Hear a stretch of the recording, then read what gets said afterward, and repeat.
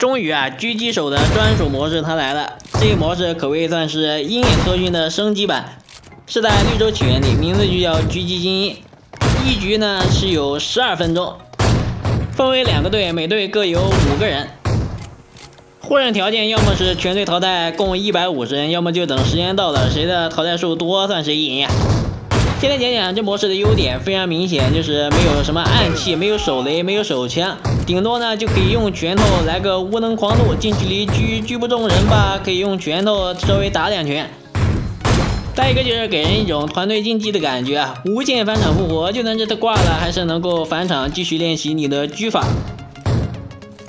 并且这模式的伤害还是比较合理啊，就打中头1枪秒，打中上半身1枪秒，打中4肢的话是挂不掉的，也就打掉30多点血。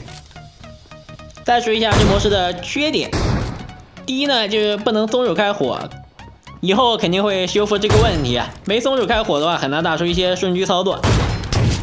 但腰射的话也蛮不错的。还有一个缺点就是这地图大家会发现8倍镜的用处少之又少，基本就是连天连打狙啊，顶多远处用一下4倍镜，是不是？这图比较考验大家近距离狙法，也就是比大家的腰射，比大家的近距离顺狙，远处的狙法是一点都没锻炼到。以后呢可能会出一个专为狙击玩家创作的这种狙击大地图，那得等以后再说啊。那这个模式如果反响好，以后肯定会出一个大型地图。这模式由于是在体验服的绿洲起源里刚上线，绿洲起源大家也都知道啊，人非常少，排一局呢要排1个多小时还排不到啊。这一局算是我打这模式第1局，大家猜猜我击杀了多少位选手啊？击杀了50多个，伤害接近1万，手感好起来真的是一枪一个啊。还有就是还是绿洲起源模式的通病，这模式是1局10分钟是吧？12分钟。时间非常久，如果有一位不会打狙的玩家，或者是打狙打不过对面的玩家，10几分钟的折磨啊，是不是啊？非常难受，可能他就会退游戏，就导致以后呢就越打呢，优势的一方可能就是5打1、5打2那种的，是不是？现在我直接没子弹了，一条命呢子弹也就30几发，很容易就打光。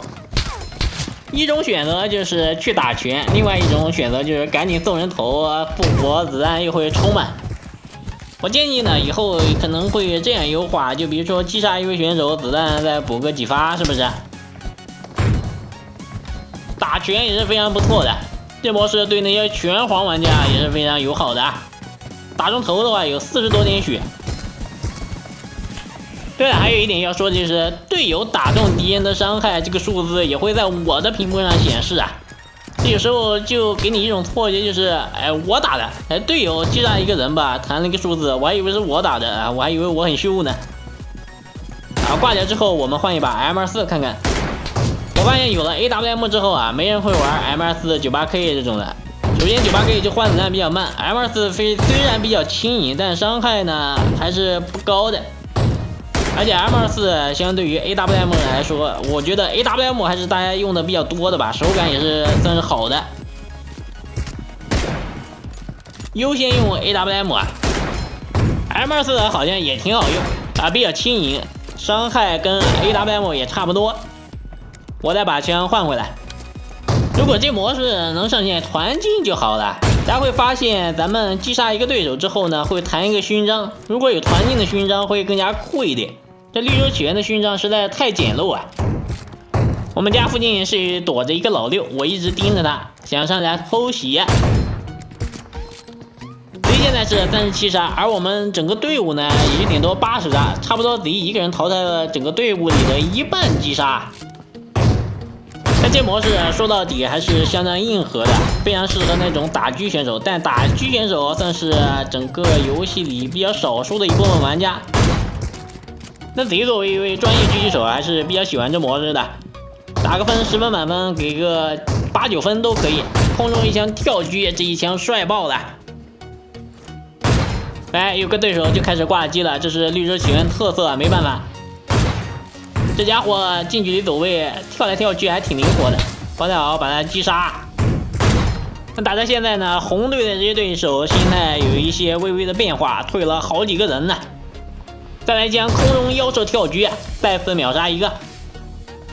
估计就是因为这模式时间太久的缘故啊，有一些人受不了无敌的狙法折磨，就退出游戏，早点结束开下一把去了。我建议呢，这模式还是尽量时长降低一点，就比如说淘汰100就算赢，然后大家一局打个10分钟左右吧，12分钟有点太久了。还剩最后5秒钟就结束，一枪腰射又打中了。